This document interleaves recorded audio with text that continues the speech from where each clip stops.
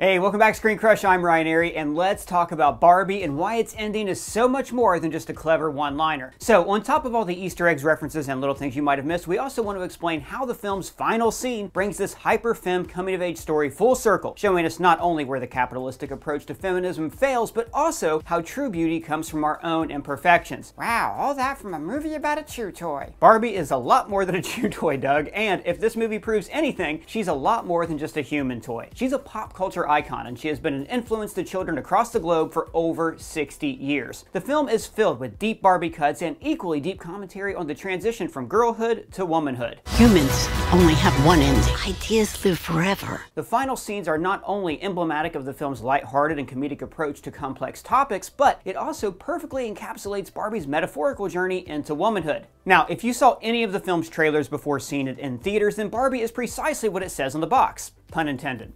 On paper, Barbie's ending is pretty cut and dry. The final scene of the film has Barbie introducing herself as Barbara Handler, seeking an appointment with a gynecologist. So this is a callback to one of the first scenes in the real world, where Barbie and Ken specifically distinguish themselves as different from real people because they don't have genitals. She has a brand new identity of her own, Barbara Handler, which combines the last name of her creator, Ruth Handler, and the first name of her daughter, the same daughter who was the original inspiration for Barbie. So becoming a woman, biologically speaking, is more than just a clever joke about the immediate need for women's health care and bodily autonomy. It represents the culmination of Barbie's journey's core message. While it speaks explicitly to the female experience, it has a profound message that can resonate with anyone who sees themselves as less than perfect. Even doggos? Of course, Doug. I mean, it's Greta Gerwig. What do you mean by that? Well, Greta Gerwig is known for her anti-corporate coming-of-age stories, and Barbie is certainly no exception. However, there are also some distinctive sci-fi elements and themes that really distinguish this from other films. I mean, Barbie Land is essentially an alternate dimension. The settings and characters are incredibly detailed and visually engaging, but they also create a very Twilight Zone-esque uncanny valley feel, where not everything is as it seems. Gerwig certainly pays homage to these elements right out of the gate, with the first scene parodying 2001: A Space Odyssey, but with girls instead of monkeys and a giant Margot Robbie replacing the ominous monolith. The swimsuit chosen is not only the one from the very first Barbie, but also the same one that she wore on the cover of a very controversial ad of Sports Illustrated. It's a perfect fit for not only the beginning of the movie, but Barbie's story as well. There's also a reference to The Matrix when Kate McKinnon's Barbie offers the choice between knowing the truth with Birkenstocks or returning to her old life with heels, just like the ever so classic red pill versus blue pill. You can go back to your regular life, or you can know the truth about the universe. Even Make Your Own Kind of Music could be a reference to the second season of Lost, while also serving as an ominous reminder to the viewer of how artificial their reality is. Now, these sci-fi elements are a pretty stark contrast to Barbie's plastic, perfect utopia, serving as a metaphor for the disconnect between childhood idealism and the harsh truths of reality. Despite being literally ageless, Barbie's story is still a coming-of-age metaphor. Her journey begins in her childlike, idealized Barbie world, where no one is self-conscious, no one has to work, everybody is pretty, everything is perfect, and set design is incredibly detailed, and completely immerses the audience. It's so detailed that it reminds me of how WB made $39 million last year, but somehow still can't afford to pay the writers and actors a living wage. Right? Pay your people, Warner Brothers. Anyways, this movie is filled with details straight from the toy aisle. We've got postal worker Barbie, Malibu Barbie, President Barbie, astrophysicist Barbie, Supreme Court justices, authors, writers, reporters, and even several mermaid Barbies, all of which are based on actual Barbie dolls. You also had characters like Crazy Barbie, who may not be an officially licensed Barbie doll, but it's certainly one of the ones we remember the most. Honestly, this is the Barbie that most people grew up with, the one that got played with a little too hard and now looks like Cynthia from the Rugrats. You heard me, Cynthia.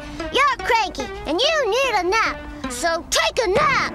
Having characters like this creates a layer of relatable nostalgia that makes you truly believe you're watching a story unfold in some child's discarded playset, and she's not the only element of this to do so. In fact, everything in Barbie Land functions as if it's part of a playset. There is no actual water in the cups, and the showers are even on the beach. The doll's movements are restricted in specific ways too, which is why Alan can't get over the fence in that one scene. It's also why, no matter how rough the car crashes are, Barbie's convertible always ends up landing with its wheels on the ground, since that's how a kid would play with it. Barbie and Ken don't even lock lips when they're supposed to kiss. Being made of plastic, the best hopes of making a real Ken and Barbie doll kiss was to smush their static faces as close together as possible, which is exactly what they emulate in their one attempt of a kissing scene. Honestly, I don't remember seeing Barbie kiss anyone for the entire movie. That's because she doesn't. She isn't forced to kiss anyone, which is a pretty refreshing take, to be honest. There are also some pretty direct metaphors that give the film this unique Barbie movie feel, where everything is just one frightening degree away from perfect. For example, her waterless cold shower moment, or or even when Will Ferrell tries to literally put Barbie in a box. It also didn't hurt that the set design was absolutely incredible and completely immersive. I want to go to there.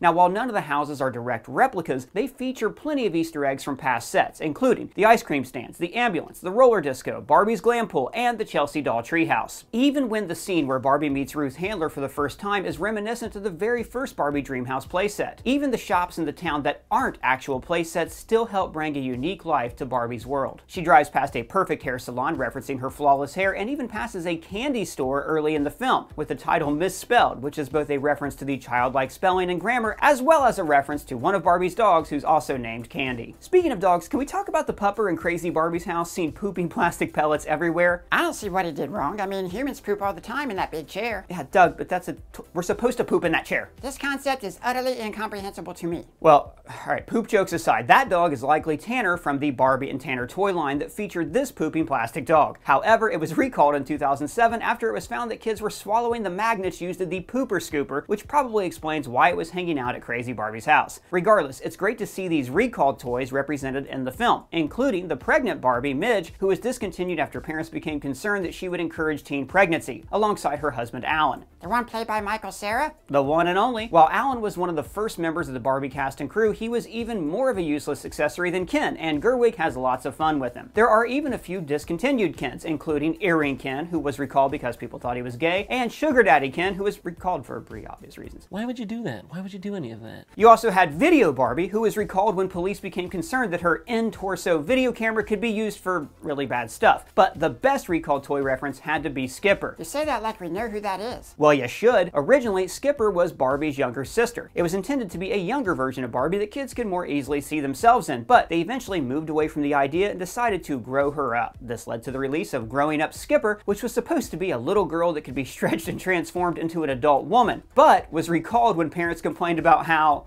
adult her chest became after her transformation. In the movie, we're told that the only other person to leave Barbie Land for the real world was Skipper, who left to surf in Key West. Now, interestingly, they chose the only Barbie doll that actually grows up to be the only other character to leave Barbie Land for the real world. And this only further reiterates that her journey from Barbie Land to the real world is symbolic of the transition from girlhood to womanhood. It's also important to note that Barbie's journey into the real world only begins to happen when she starts to question her own reality. It's a profound way to contrast the naive expectations of childhood with the harsh realities of the real world, and creates a meta-narrative that feels a lot like the Lego Movie, but, you know, all grown up. Hey, speaking of meta-narratives from the Lego Movie, isn't Will Ferrell in this film? He is, and he plays an eerily similar character in this film as well. He is the meta bad guy, but this time with a little extra misogyny on top. The film spends a lot of time actually addressing how misogyny tends to be the wake-up call that forces women to grow up and face the challenges of reality, particularly through Ken's storyline. In Barbie's world, Ken is just another one of Barbie's accessories. The movie's beginning narration even says that his existence is defined by whether or not he is noticed by Barbie. Essentially, he's treated the same way that women are treated in our patriarchal society. He's only there to be Barbie's object, to look pretty, to get noticed, and beach. However, when Barbie and Ken arrive in the real world, things take a turn. While Barbie feels sexualized and even threatened, Ken feels empowered. For him, the script has finally flipped. This is why he becomes obsessed and immediately takes the concept of the patriarchy back to Barbie Land. Now, while Ken's airheaded himbo clips present the patriarchy in a lighthearted, digestible way, there are still some powerful statements made in this writing. The fact that the Kens go to war with each other is a frightening example of how the dominance of the male ego has a strong tendency toward violence. The fact that the Kens overthrow the government may even be a direct reference to the January 6th insurrection. Even some early scenes show the Kens dancing in white jumpsuits with the letter K on them. Now, while the K clearly stands for Ken, by grouping them together, they may be implying the inherent misogyny behind hate groups like the KKK. They even named their patriarchal revamp of Barbie Land Kendom, which is an obvious play on the words for kingdom, but it's also because the combination of kin and dominate. It is also particularly interesting that the Kens chose a horse as their mascot, even though there are seemingly no horses in Barbie Land. Yeah, why is that? Aren't there like a ton of Barbie horses? Tons. There are multiple playsets, movies, and even video games based around Barbie horses, yet none were seen in the movie, and I think that's because Ken is the horse. Okay, now you lost me. Not literally, Doug, but figuratively. Let me explain. Now, while Barbie has had a ton of different horses, most of them were statues with motionless legs. Kids would just pick them up and pretend to gallop around rather than actually moving their limbs. In other words, they don't actually move, but rather represent the idea of movement. just like Ken's. They don't actually know what their end goal is. They want the idea of what they saw in the real world, but they can't quite understand how to fit it in their reality. They're cosplaying a persona of toxic masculinity rather than actual masculinity. It's not a movement, but it's pretending to be one, just like the Barbie horse. The film also does a great job of showing how women can contribute to patriarchal standards as well. In Kingdom, many of the powerful women in the land are reduced to playboy bimbos. While author Barbie finally snaps out of the misogynistic trance, she says that she felt like she was trapped in a cut of Zack Snyder's Justice League, which may be one of the best digs in the entire movie. What, are you calling the hashtag release the Snyder Cut guys misogynist? No, I don't think they're misogynist. A lot of those fans were women, but the Barbie movie sure went there. It's nothing new. I mean, The Bear made the same joke. Any of you incels, QAnon, 4chan, Snyder Cut motherfuckers want to get out of line now? It's also interesting to note that Ken's outfit in the real world is a black and white cowboy suit with a pink scarf around the collar to break things up. It's the same color scheme used for Will Ferrell's character, the CEO of Mattel, and I believe this is intentional. These characters are essentially reflections of each other, one coming from the fictional Barbie world and the other from the real world. While the CEO of Mattel is literally trying to put Barbie in a box and return things to the way they were, Ken is also trying to diminish Barbie's autonomy and significance with his patriarchal takeover. It makes sense that the misogynistic CEO of Mattel would essentially embody Ken's transition to the real world, and it may even be why the journey from Barbie land to the real world felt incredibly similar to the one taken by Buddy the Elf in Will Ferrell's best movie ever, even down to a goodbye from Mermaid Barbie that mimics this moment. Bye, buddy. Hope you find your dad. Thanks, Mr. Narwhal. Wait, are you saying Elf is his best? Even better than Talladega Nights? I said what I said! Alright, fair enough, sorry. Anyways, Greta expertly uses the clashing of these two worlds to highlight both the positive and negative impact that Barbie holds on the feminist movement. I thought Barbie was a feminist icon. She can do anything.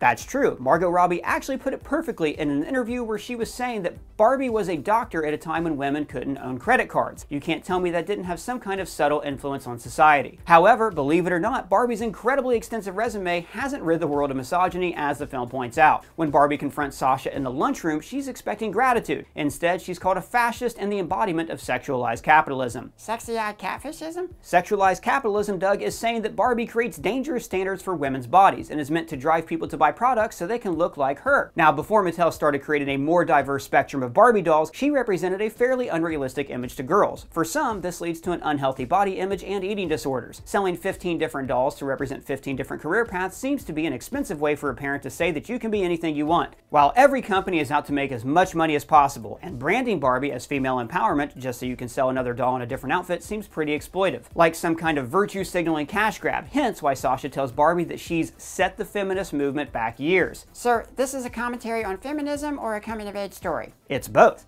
In the same way, Idiocracy addresses the problems of late-stage capitalism, Barbie addresses modern feminism in all of its nuances, through a story about growing up. One of the challenges of getting older understands how childhood expectations differ from reality. That disconnect can cause resentment, like Sasha, or a nostalgic depression, like her mother. Now, with that said, the world is full of imperfections, and embracing that is a critical part of growing up, which is what Gloria was getting at in the best speech of the entire film. She says, "Women have to be extraordinary, yet they are always doing it wrong," amongst many other paradoxical complaints. Essentially, she's saying that the idea of a perfect woman is impossible. Well, that's super encouraging. However, we later hear from Ruth when she's talking to Barbie in the Void that you can't make everything perfect, but you can make it better. This eventually leads to Gloria suggesting an ordinary Barbie, a Barbie who represents just an ordinary person, imperfections and all. But isn't that what Barbie was always supposed to be? Yes, that's what's so ironic about it. Barbie was created to be a blank canvas that girls could see themselves on, and some still do. But in The Void, Ruth also tells Barbie that Humans only have one ending. Ideas live forever. The problem is that Barbie has come to present an idealized character rather than an imperfect character that girls can realistically see themselves in. The idea of ordinary Barbie shows that it's the imperfect aspects about us that are truly the most beautiful and define us as humans, not the ideas of what we should be, which is why the ending works so well. Barbie begins her journey as an embodiment of childhood idealism and ends it as a woman in the real world. It's a reverse Wizard of Oz, where the protagonist has to leave their fantastical home in the world of make-believe to find the sobering reality of adulthood. The movie shows the uniquely human aspect of seeing yourself in a toy, more so than any other toy-based movie, including Toy Story. Now, while it may be weird for Marvel fans to see Gravik from Secret Invasion flamboyantly breakdancing as Ken, the movie takes on some challenging topics and addresses them in an incredibly thought-provoking way. It challenges its viewers to not only embrace their imperfections, but also to re-examine what it means to see yourself as an idea. In the the end, by becoming a real woman, biologically speaking, Barbie has transcended the idea of what she was before, creating the perfect allegory for the many that grew up seeing an unrealistic version of themselves in her. It's a film that not only challenges typical patriarchal narratives, but also the breadth of what can be done with properties like this. So what did you guys think of the Barbie movie? Any details we missed? Let me know in the comments below, or at me at Ryan Airy on Twitter. And if it's your first time here, please subscribe, smash that bell for alerts. For ScreenCrush, I'm Ryan Airy.